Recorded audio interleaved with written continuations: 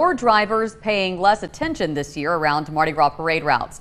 4 accidents involving police motorcycles already reported in downtown Mobile, 3 reportedly caused by drivers who pulled out in front of them. Tonight, in a story you will see only on WKRG News 5, Mobile police show us how they're revving up training for parades.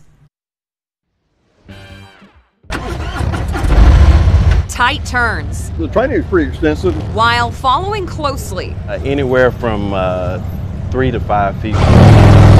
Mobile police put in a lot of work making sure motorcycle officers are prepared for Mardi Gras parades. The training that we do is to hopefully prepare you for the what-if game. If something happens, you'll be prepared to take action. Something officers say has already happened more than once. We've had a few incidents already this year during the Mardi Gras season, and it's where other drivers were not paying attention and pulled out in front of the officers on the motorcycle who were running with their lights on. This day of testing and training gives officers the chance to sharpen their skills. A lot of people see the float as an inconvenience when they're going so slow and they're trying to cut through, and it jeopardizes the safety of the officer who may be coming from the back up to the front.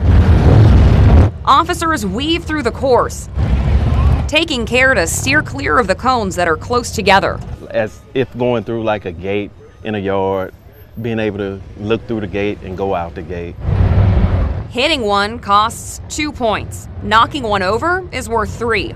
Officers only pass if they have less than 21 points and complete the course in less than 3 minutes and 5 seconds.